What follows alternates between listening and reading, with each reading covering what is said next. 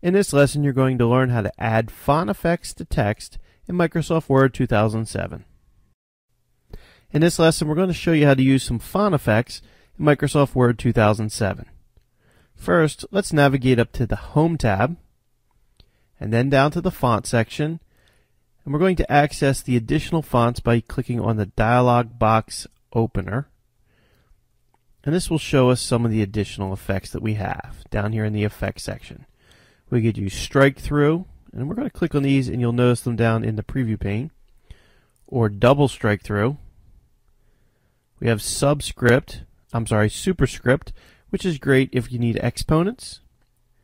Subscript if you're doing references. Of course, we have shadow and outline and emboss and engrave.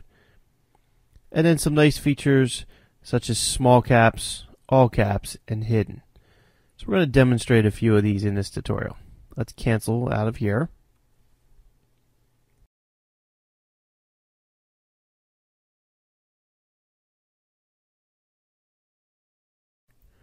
Okay, so let's say we finished our progress reports and our mid-marking period grades. We could highlight those, come up to the dialog box opener, and use strike through. Click OK, and now they've been crossed off. Similar, we could highlight Halloween decorations, and if, let's say, double strike through meant something different, we could click on that, and it would give us a double strike through. Now if we scroll down a little bit, here we have X2. If I highlight just the 2,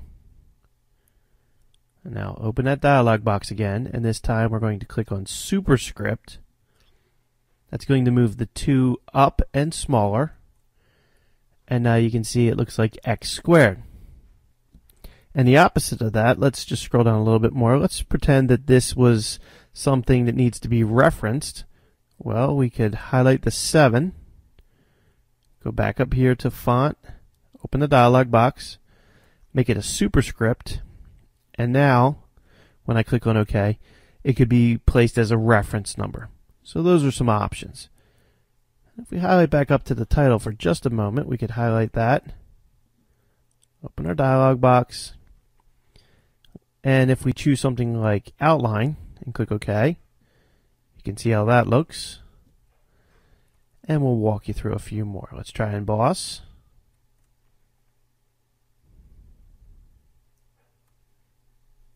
Engrave.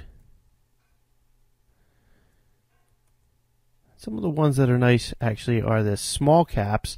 Sometimes that can come in handy. Let's uncheck engrave. So now all of our letters are capitalized, but they're small capitalized. And lastly, let's go back and make them all caps. Now they're all capitalized. So you've learned how to go up to this Home tab, and under the Font section using the dialog box opener, how to work with some of these effects here to meet some of your needs in your Microsoft Word 2007 documents. In this lesson, you learned how to add font effects to text in Microsoft Word 2007 documents.